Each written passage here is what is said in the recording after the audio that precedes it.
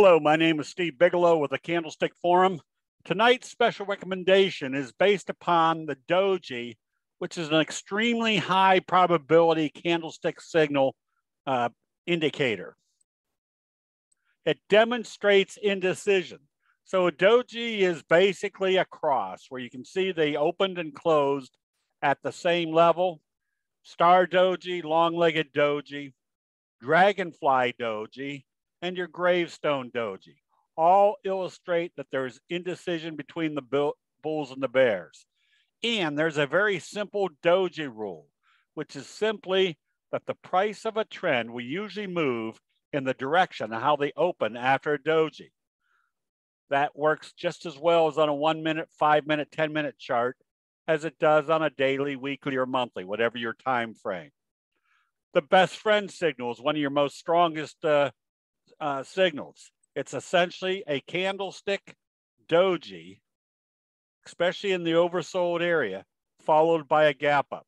We call this your best friend because not only does it create a very high probability you're in an upward direction, but the magnitude of that move is usually very strong. And we can use our other indicators like the T-line that once we see that best friend signal, Doji gap up, we can stay long until we see a sell signal and a close below the T-line. This allows us to identify what a strong trade is likely to do, especially after the Doji rule, how it opens after a Doji. This trade is going on this week. There's your best friend signal. That's what it's done over the last few days of trading. So this is not rocket science. The Doji is one of the most identifiable candlestick signals. You could trade out of the 12 major candlestick signals, you could trade off the Doji and have more trades than you will ever be able to handle.